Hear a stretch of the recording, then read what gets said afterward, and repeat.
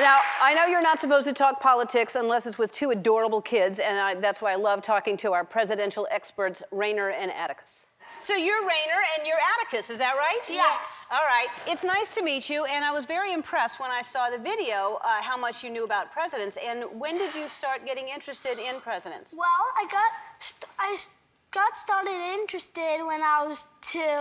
Mm-hmm. And what got you interested in that? Just by a placemat. There was a placemat that had what, presidents on it? Yeah, president.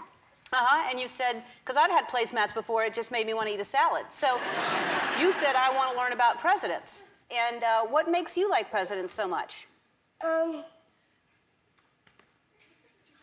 When I'm born, I was in Mommy's belly.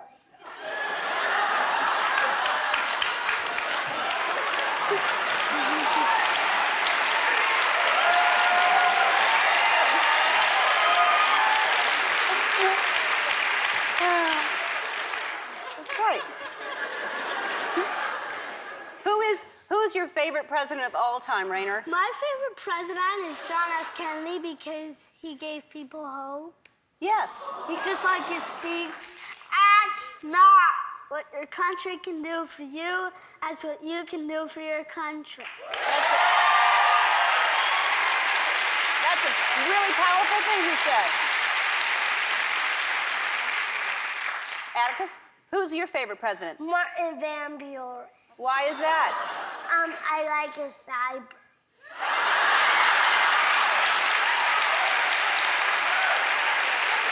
Who's this? Zachary Taylor. Zachary Taylor. And he died.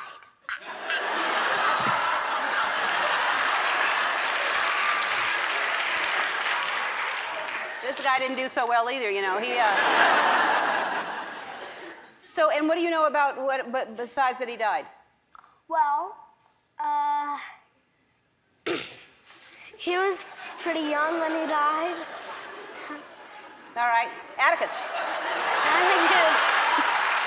Atticus, tell me who this is, you know? Calvin Coolidge. It's Calvin Coolidge, that's right. And what do you know about him? He was from Massachusetts. That's right, he was. What would you like to be when you grow up? I would like to be a president. A president? I think you should.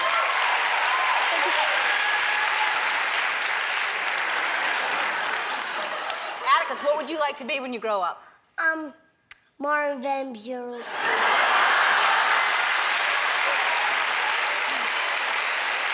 That's a good goal.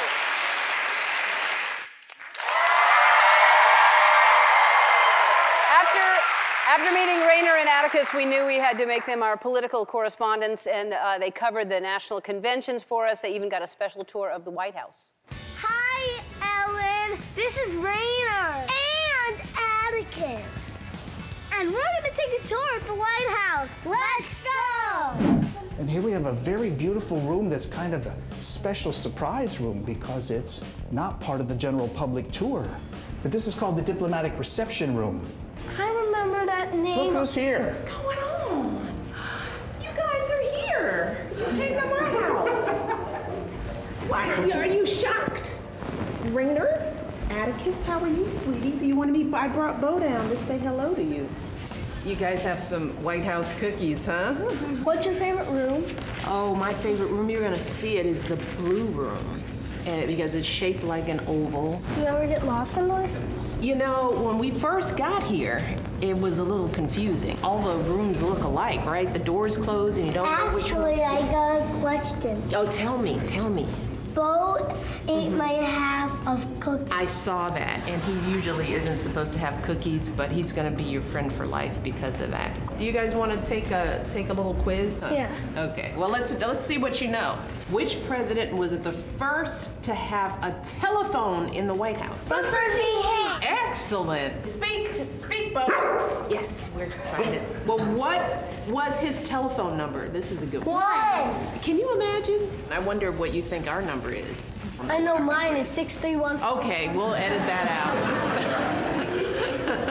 Who gave the White House its current name, the White House? Theodore Roosevelt. Speak, Bo. Yes. Who kept 2 bears as pets on the front lawn of the White House? Thomas Jefferson. Can you imagine? There were bears. Did he have other animals that you know? Bo has to speak. Oh, Bo, speak. Yes, that was good. You guys did really well. Now can we have a cookie? Okay.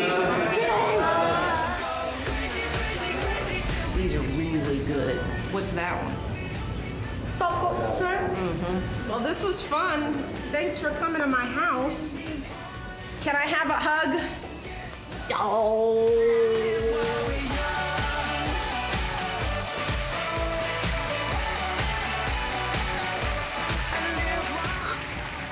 See what's coming? It is the president. It's the president coming in the plane. Bye, President. All right, you guys have fun. Bye. Speak, Bo, speak.